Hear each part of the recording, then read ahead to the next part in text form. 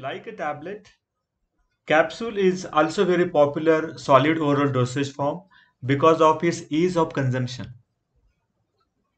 The question is how one can understand whether the capsule cell used is of what size, what is the fill volume of the capsule, and what is going to be the occupancy inside the capsule cell dependent on to maybe the bulk density of my blend. Hi, my name is Bhaskar Napthe. I'm the founder of Pharma Growth Hub.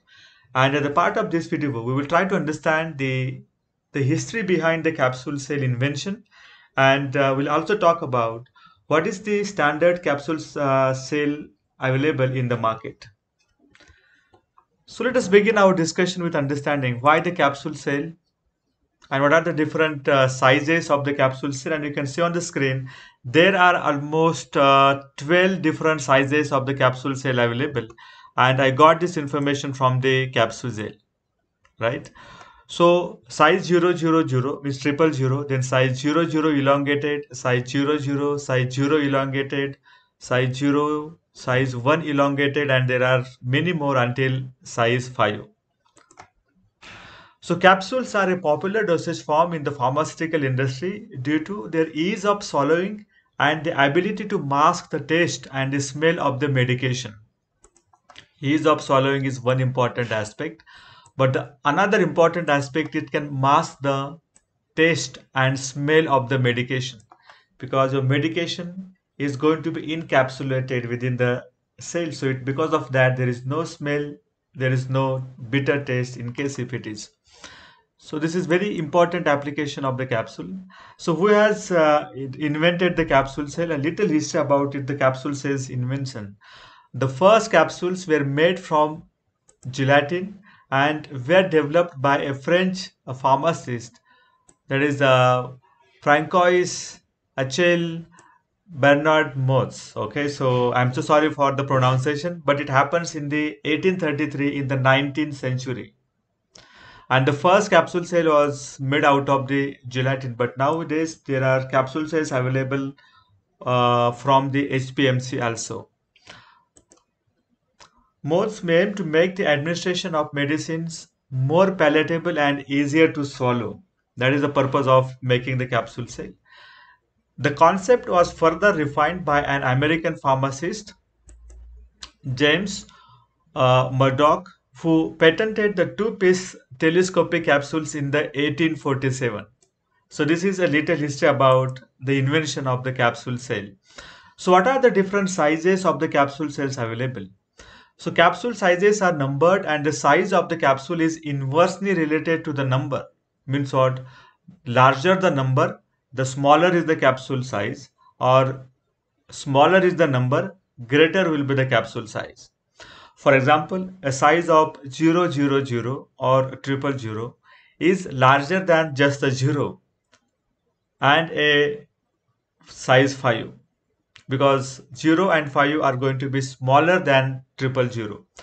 The standardization of capsule sizes came much later, with the pharmaceutical industry recognizing the need for uniformity in capsule volumes for accurate dosing. Now, this is very important point. Standardization is very important. So, how come I am going to give the requirement to a capsule manufacturer? And if every capsule manufacturer start manufacturing a capsule of the size and shape according to his own standard protocol, there could be a very huge range of dimensions in the market. And it is very important that once you standardize the capsule cell size, it becomes very easy for anyone to get the same size of the capsule cell manufactured across different capsule manufacturing companies. So this is the biggest advantage of standardizing the size of the capsule cell. The range of sizes made it possible to provide medications in various doses suitable for different age groups and therapeutic needs. Smaller capsule size is suitable for a pediatric product, and the bigger one could be suitable for the adults. So here is the brief overview of the standard capsule size. The size triple zero is the largest commonly used typically for high dose medications. If you want to have medications of maybe over a 1 gram or so, then the bigger size, that is 000 size, can be used. Size 0 to 2 is commonly used for adult dosage forms, and size 3 to 5 is commonly used for pediatric dosage forms. And here is the very important information about the dimension of the capsule cell in a given table. And I got this information from the capsule jail. So what is the information covered over here? The weight of the capsule. The second point is the capacity of the capsule.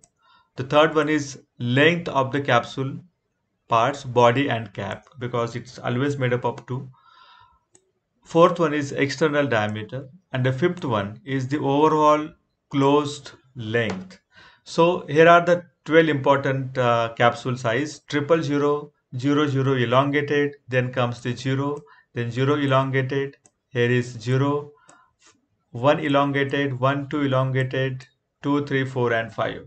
So please go through this table. You can pause the video and go through this table to understand what is the capacity of the each and every capsule size. Again, understand that the powder density is very important point to realize how much of the product blend can get accommodated inside the capsule cell. For example, 000, if the size of the capsule cell, and this can probably, let me tell you how much it can put. So this 000 capsule can hold 822 mg of the product blend with the 0.6 gram per ml of the bulk density.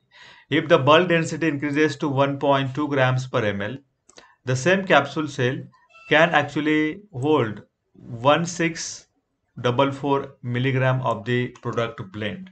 So it's also very important to realize the bulk density plays a very crucial role in accommodating the product inside the capsule cell. Otherwise, all other information can be understood, and you can certainly take benefit of this information on understanding and identifying which capsule cell is suitable for your product. So thank you so much for watching this video, and let me know your comment in the description below. Bye bye.